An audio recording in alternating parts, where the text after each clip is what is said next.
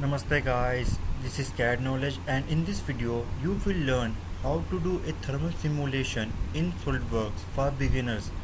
So to do a thermal simulation we first need a geometry. So select a plane in which I am going to first draw a sketch and my geometry 200 by 100. This is the dimensions of our plate on which I'm gonna place my heat. Now you can reduce the thickness to 5 mm. After that, what I'm going to do is I'm going to draw fins in which my heat is gonna transfer.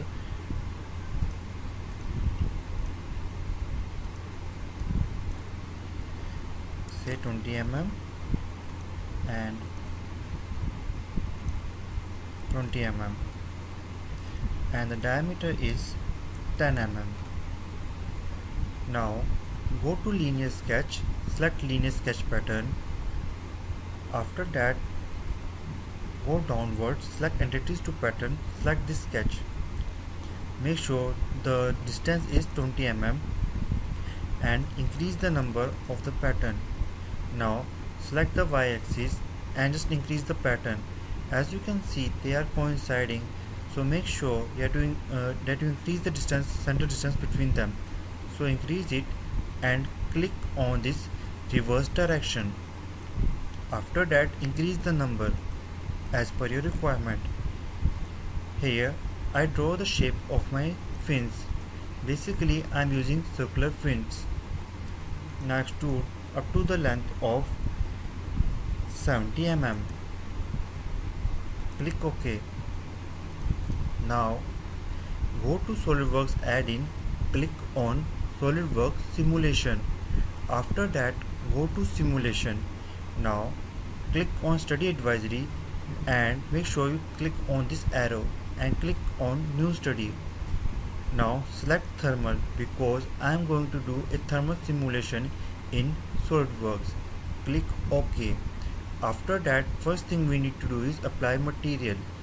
So right click on part 4, click on apply favorite material, select plain carbon steel.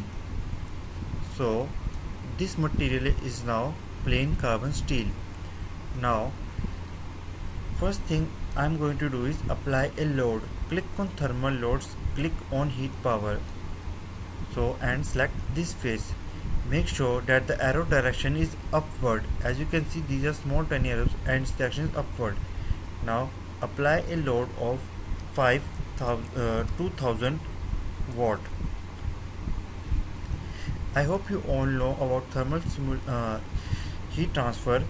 So basically what I am doing here, that I am applying a 2000 load 2000 watt heat here. Click OK and click on convection, and I'm going to trying to cool this plate by air. Click on select all exposed faces and make sure you uncheck the bottom face.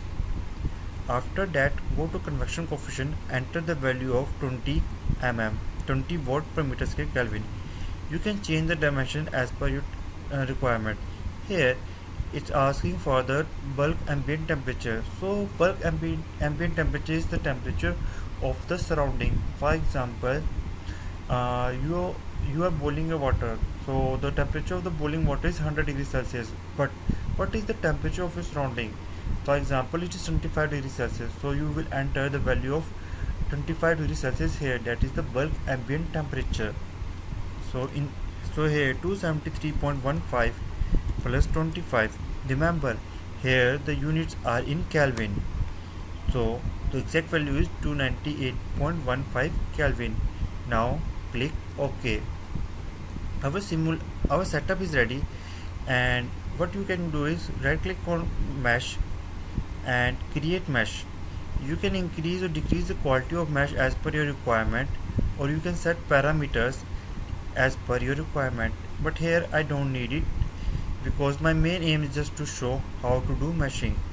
So after clicking OK, here you see the mesh. Remember, higher the quality of mesh, higher will you get the quality in simulation result.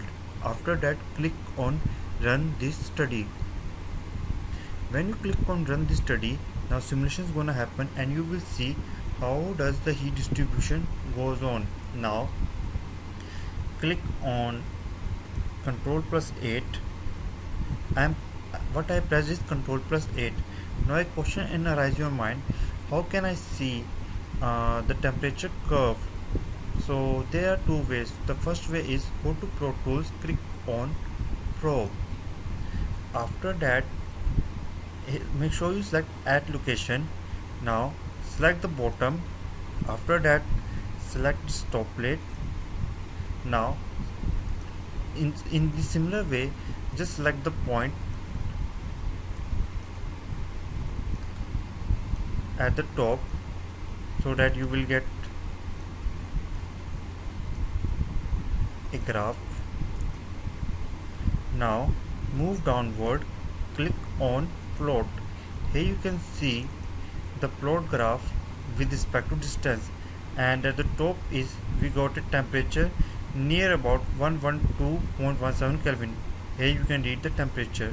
Here you see 112126 in Kelvin.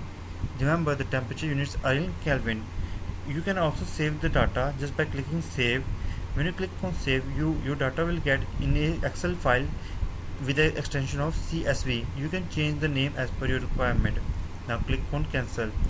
Now another method is go to Pro Tools, click on ISO clipping. Now somebody say, hey, I want to only see the temperature that is above 1341. So what they can do is just select the values as per your requirement and it will show the value above the value that you have selected. As you can see here, all the temperatures shown here are above this temperature. Click on ISO 2.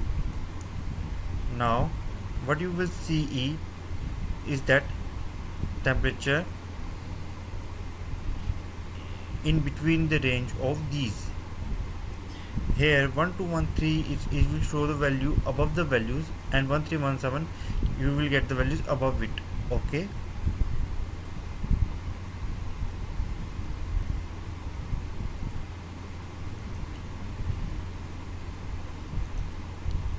You can also add or animate it. Sorry, you will not get the animation of this. Animation is not available for this type of plot, so you will not get the animation. And you can click on report so that you can make your own reports. If anyone don't know how to make report and want more details, you can just click on the non-linear description, non-linear video description.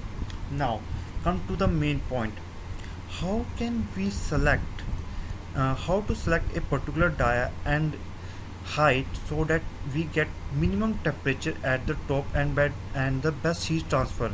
Now this is a question of about design study, so I will talk about design study in the next video or the upcoming videos. Till then, I hope you enjoy your days and enjoy quarantine due to coronavirus. Make sure you learn every day. Thanks for watching and have a great day.